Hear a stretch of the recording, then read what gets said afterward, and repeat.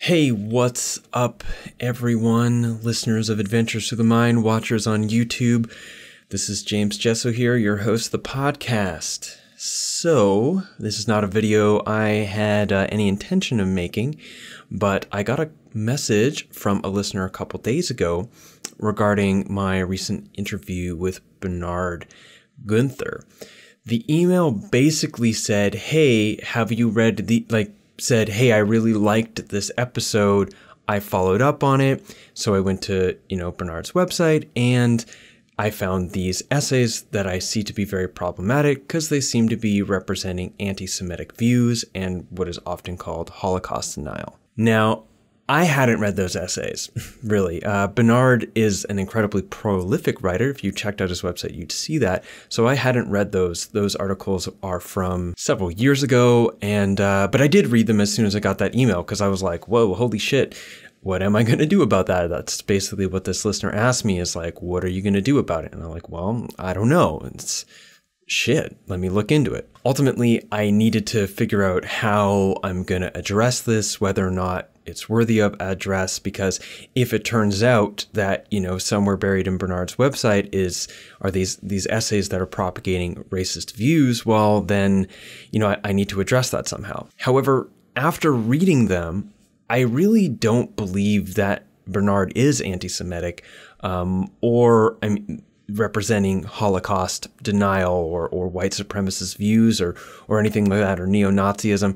As I read it, I kind of got the sense that the whole concepts of the article were really focused around seeking truth. Now, it does, despite not sounding or seeming to me to be anti-Semitic, they have pretty anti-Zionist views, which I think is understandable to have some, general strong issue with, the political actions of the Israeli government, as a lot of those political actions over the years certainly have questionable ethics. The core of the articles, however, seem to have much more of an effort towards understanding how we basically inherit lies and the importance of learning to be able to discern truth from lies and doing your own investigation and working hard to essentially assess what the truth is by deconditioning the official stories of basically imperialist history and the social conditioning of the military-industrial complex. And these are things that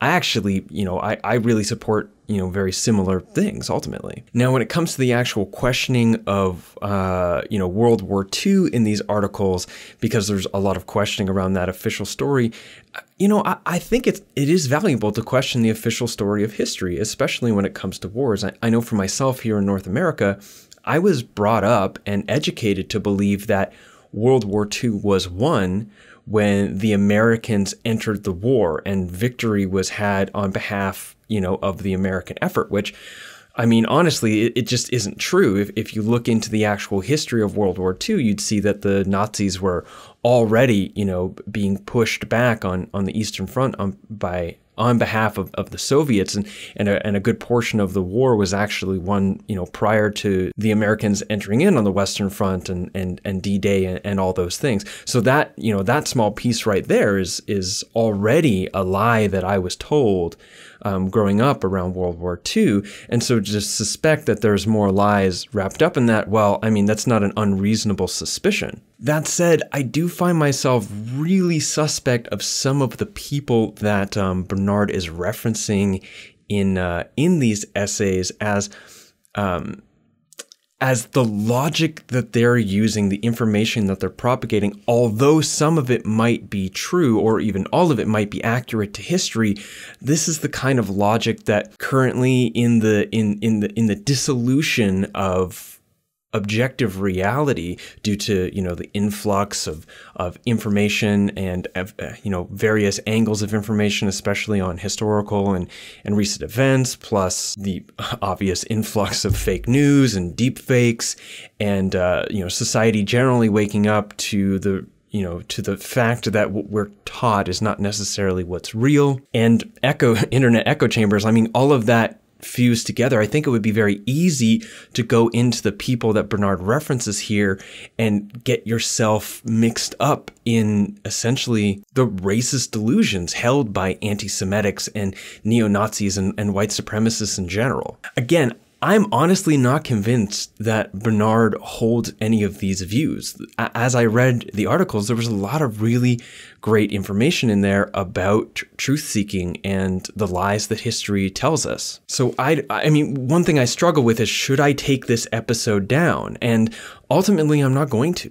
It seems to me that his concern in these articles is truth and not being afraid to step outside of the official story to dismantle lies to find truth. But I could be wrong. And of course, my concerns about the people he referenced, being held in consideration as I say that. Furthermore, even though I came to this we'll say soft conclusion, because I'm totally open to your thoughts on this in the comments, and your thoughts on how I handled this, because I decided to make this video because this is a very real political issue in the world right now, and it was brought really into my house by this email, by, of course, my actions, Bernard's actions, the action of the anonymous person who emailed me. It was brought into my house. I mean, literally, because that's where I am right now, but also, figuratively insofar as the things that I've built here on the internet. And as you would know listening, I'm a huge proponent of saying that psychedelic culture needs to know how to attend to political conflict, as well as attend to, the personal challenges of defunct stories we've told ourselves about ourselves due to our, developmental conditioning inside of a dysfunctional society. I mean, serious political issues are a part, in my opinion, of the value that psychedelic culture will offer to the world at large. And so I saw making this video as an exercise in that. So ultimately, I'm going to leave it to you to determine exactly what you feel is going on here. If you follow the link, if you're already on jameswgesso.com, it's below. But if you aren't and you're on YouTube, you can follow the link in the description. And in the description, I will have the articles in question, the transcripts with the anonymous listener who submitted these concerns, as well as Bernard's response when I sent him the email asking him about this concern and telling him that I was going to basically make a public address on the issue. And again, regardless of what you determine out of all of this, I'm going to leave Bernard's episode up because his work around psychedelics and his ideas around psychedelics and around spiritual bypassing and false dawn syndrome and what it means to be a healthy spiritual person, I think all of those are actually quite valid areas of consideration. And I also see that people can have views that are really valuable, and they can have views that, don't work for other people or you blatantly dislike. And it can be true at the same time. Both of these things can be simultaneously true.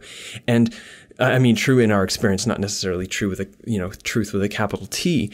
And I honestly just trust you to be able to discern truth from bullshit and to make your own decisions.